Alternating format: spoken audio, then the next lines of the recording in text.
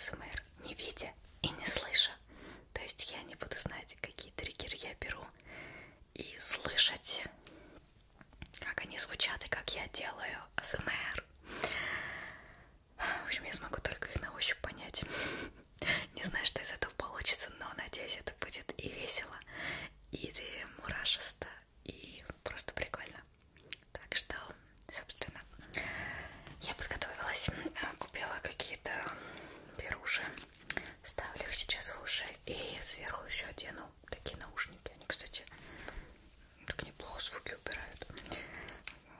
Вот, ну, думаю, больше всего помогут они. А также попросила набрать целую коробку триггеров. Я не знаю, что там. Сверху мне застелили шарфом, который я сейчас повяжу на свои глаза.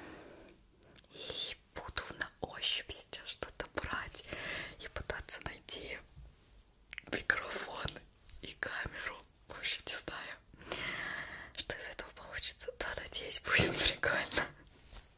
Давайте начинать. Я никогда, кстати, беруши не вставляла. То есть мы вытаскиваем его из вот этого, немножко его, так, и потом вставляем в ухо. Это странно. Одно ухо как будто отключили. Хорошо, давайте попробуем второе вставить.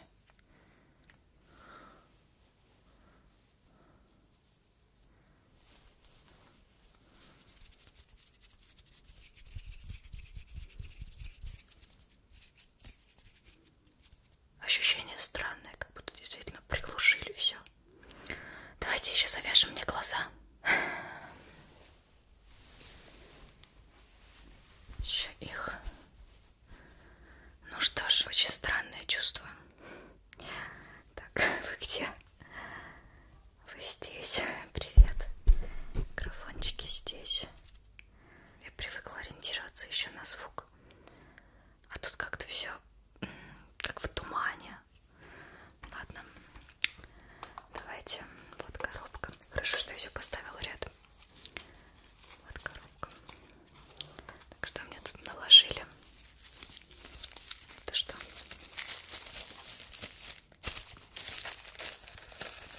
Это точно триггеры. Я просила триггеры. Я знаю, что это. Это сложно с чем-то спутать. Это пакетики для котиков, когда они сходят в туалет. Да. Наверное, он должен шуршать. Он же такой какой-то. Надеюсь, в общем, у вас шуршит. Так, где коробка? Коробку нашла, положила. Надо, знаете, что было еще снимать это со стороны камеры поставить, как я это щупаю. Так, вот это вот я знаю, что это банан. О, кстати, теперь я смогу проверить, точно ли я хорошо знаю свои триггеры. Это бананчик, точно. И, насколько я помню, если здесь его нажимаешь, то он должен так вот похрустивать. А еще я поняла, что я не могу регулировать сейчас громкость шуршания и шкрябания, потому что я не понимаю. Так, ладно, следующее. Тут так много всего лежит. Вот это что-то холодненькое. А, знаю. Это кубик, который как-то туда-сюда вот так должен раскладываться. Такой холодненький. Я знаю, что у меня таких несколько штук. Но если холодный, это, наверное, который металлический. А металлический, по-моему, у меня красный. У меня еще есть, по-моему, голубой. Он пластмассовый. И еще какой-то. Не помню. А он галактический. А этот металлический, он красным должен быть.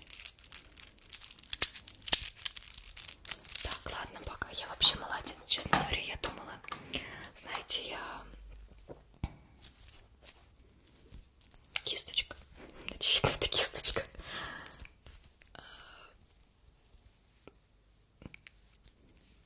Кисточка. Вот тут она, такое ощущение, что неровная, толстенькая. Это может быть одна из кисточек с лапками. У меня есть черная и, по-моему, розовая такая. Мне кажется, это она должна быть. Тут слишком неровно. Интересно, я хотя бы у вас вообще по кадру, да? В общем, кисточка, пусть она будет черной. Потом проверю, хорошо ли я угадываю. Так. Это тоже что-то знакомое. Это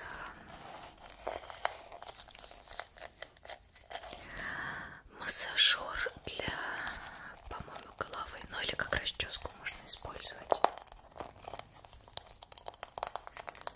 По-моему, он прозрачный. Вот тут розовый такой должен быть. Да, я прям сегодня вообще буду это проверять, свою память. Интересно, сколько из всего угадаю. Это как я вам, знаете, глаза завязывала, угадай триггер. Вот это для меня угадай триггер, только... Это что такое?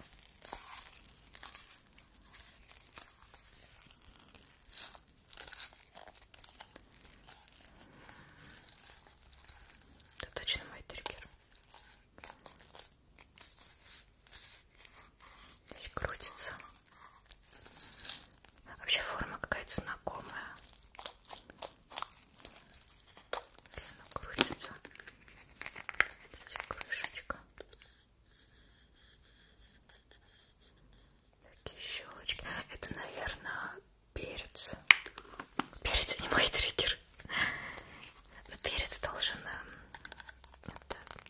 Тут должно быть стеклышко. Тут, по-моему, пластик. Это даже на ощупь можно понять, что это пластик, это стекло. И он должен звякать, да, по-моему. Звякает. Или он пустой? Как понять на ощупь, пустой он или нет? Непонятно. Ладно. Я буду думать, что оно было полным. Так. Что-то зацепилось. Вот это что?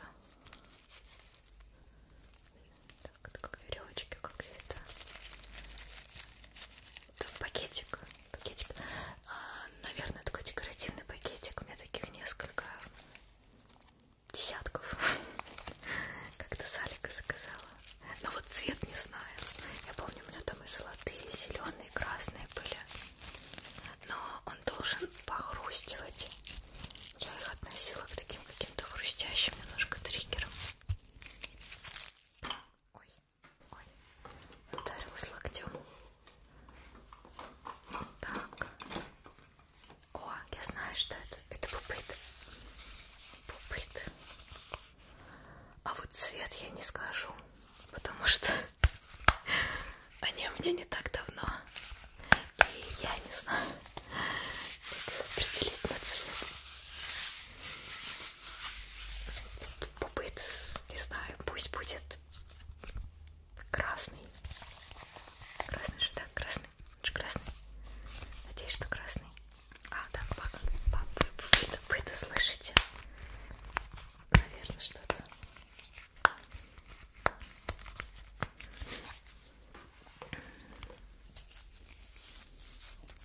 Это какая-то щеточка. Да, щеточка. То есть она такая должна быть стеклянненькая, наверное. Такая жесткая. О, давайте я вам это сделаю. Чистку лица. Так. Сделаем вам чистку. Вот так, вот так, вот так. Вот.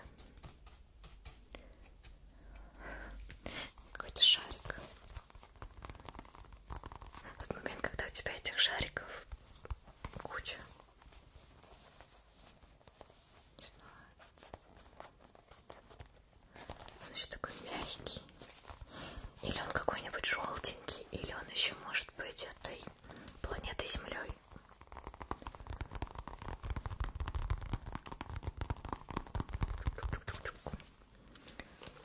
Просто так много всего лежит, что приходится побыстрее. Это этот репейник. У меня такой есть белый, черный, красный, синий, желтый.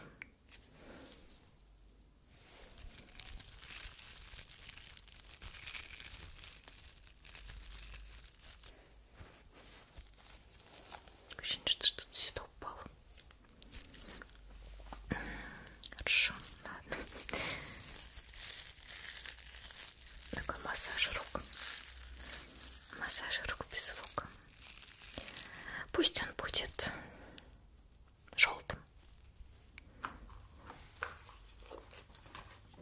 О, я сразу два вытащила. Это пупит. Похоже на форму звезды. Если звезда, значит желтый.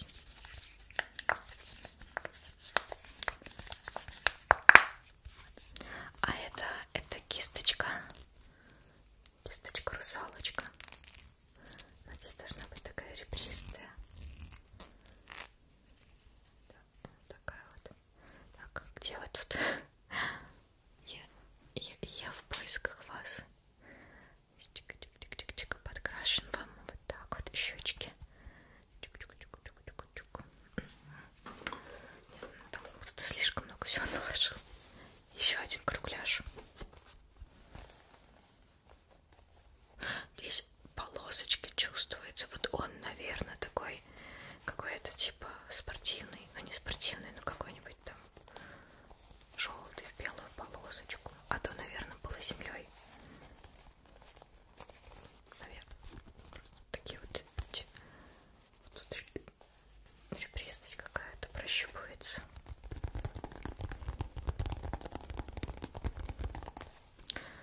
Так. Ой, я знаю, что это. Недавний триггер. Это из Сочи коробочка. Вот тут должен быть листочек нарисован, выжженный. А тут мишка должен быть. Ну, кстати, если бы я не знала, что это, я бы, наверное, никогда не поняла, что это мишка. Ой, я знаю, как надо будет снять. Если вам понравится хоть чуть-чуть эта идея, чтобы не мои триггеры, да, которые я все равно все перелапала, перетрогала, а чтобы вообще новые вещи, которые я никогда не видела. И вот так же вот их не видя, не слыша, трогать и пытаться опознать, что это. Мне кажется, это будет прикольно. Так, ну, очевидно, это блокнотик. Очевидно, это блокнотик. Интересно, это блокнотик, в котором записаны какие-нибудь мои данные, которые нельзя показывать.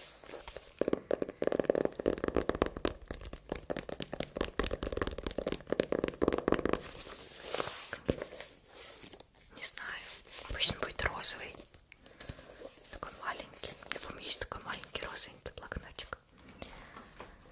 Так. Ну, это очевидно кисточка. С такой какой-то ребристой основой. По-моему, у меня должна быть такая черная кисточка. Так, где микрофончик? Так. Вот он. Вот. Пока очень легко, я бы сказала. Да. Тут, наверное, все из-за того, что я знаю. Так, не настоящее же яйцо, нет. Это деревянное яйцо. Настоящее яйцо здесь такого не будет. И оно, настоящее яйцо, мне кажется, более другой структуры.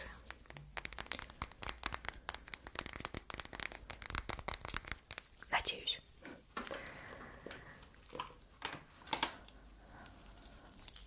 Это еще одна кисточка. Толстенькая. И вот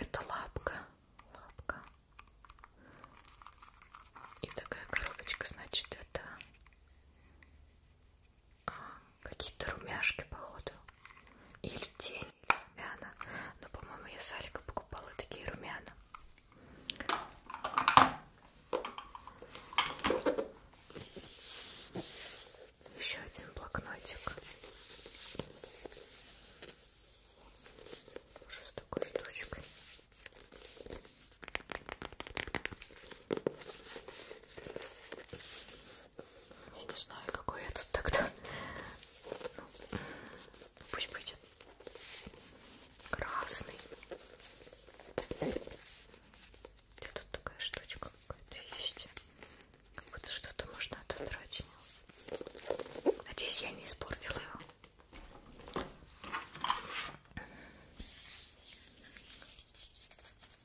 Очевидно, что это деревянное.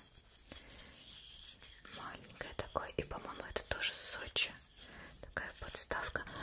Должна быть из кокоса. Такая темно-коричневая, черная. Если что, я серьезно не вижу ничего и нормально не слышу. Только свой голос. Он какой-то мерзкий стал. Еще более мерзкий, чем обычно. Это тоже, кажется, попыт.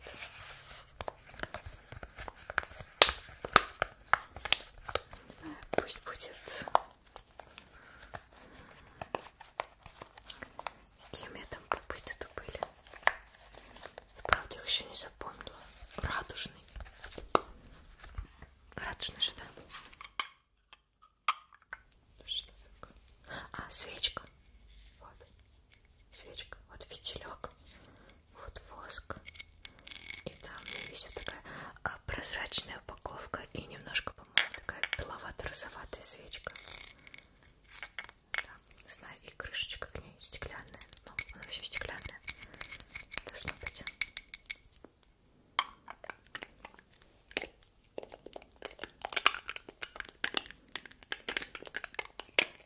Я не уверена, что там, наверное, будет хороший звук. Я, по-моему, всегда, когда делаю триггер, делаю или вот так, или по крышке отдельно, боясь, что крышка будет громко терпеть. Наверное.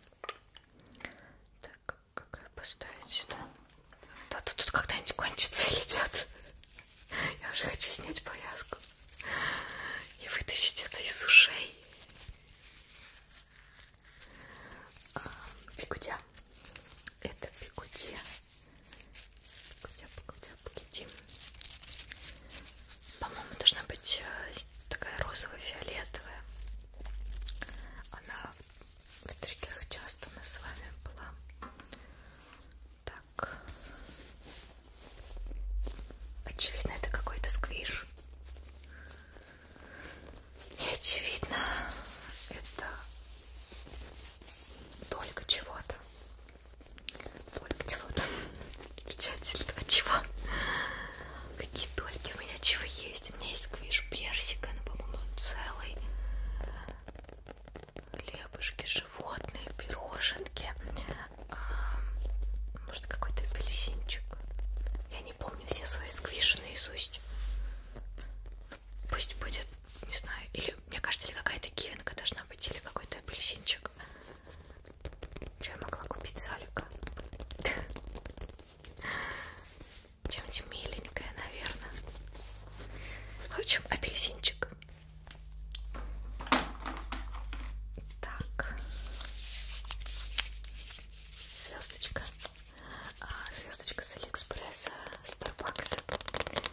Типа, по-моему, там должно быть написано. И она должна быть здесь с блесточками.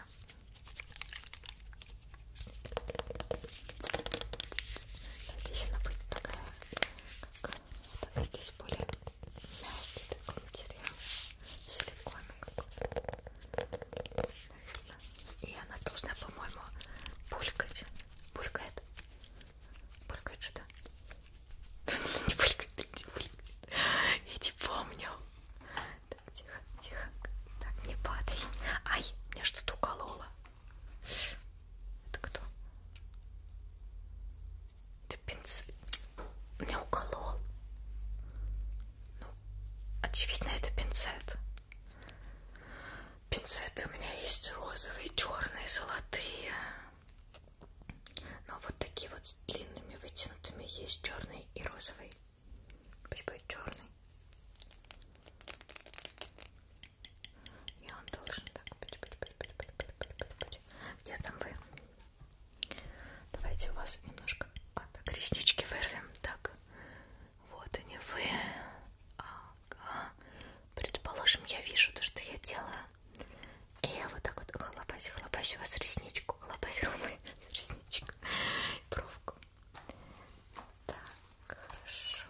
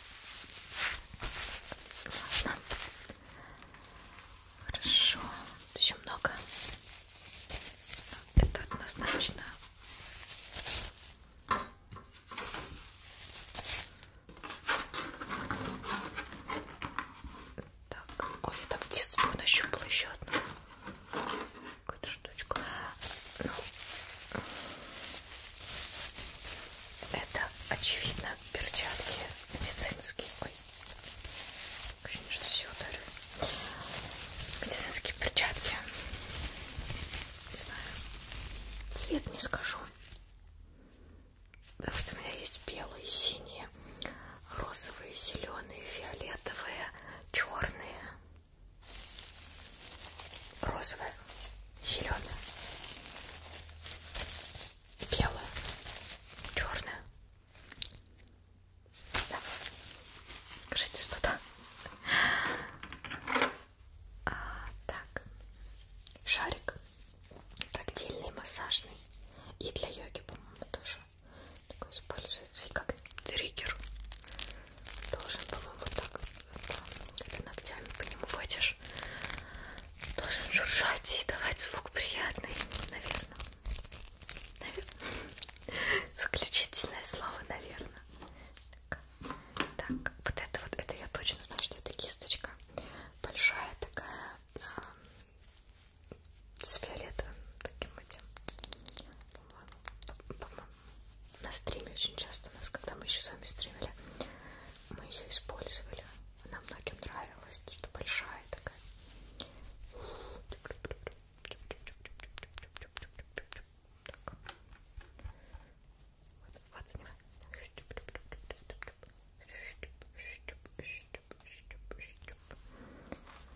Так, и что-то еще есть.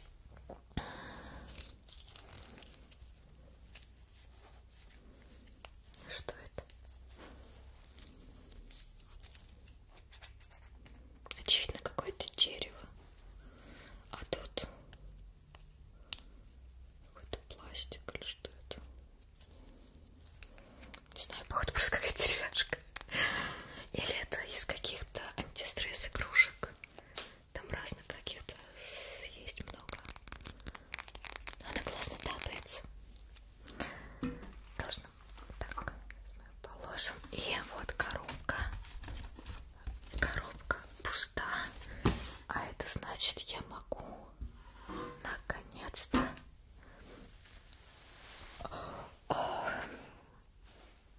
как ярко. Зачем я снимаю при таком ярком свете? Мои глаза, мои глаза. О, как же тут ярко. Я это сделала, не знаю, что из этого получилось, но сейчас я мельком посмотрю. Я все угадала. Кроме арбуза. Это арбуз. И они розовые, зеленые. Ладно, да, хорошо. Но в целом, я так смотрю, я все практически угадала. Может, только с цветами ошиблась, потому что... Ой, мои ушки.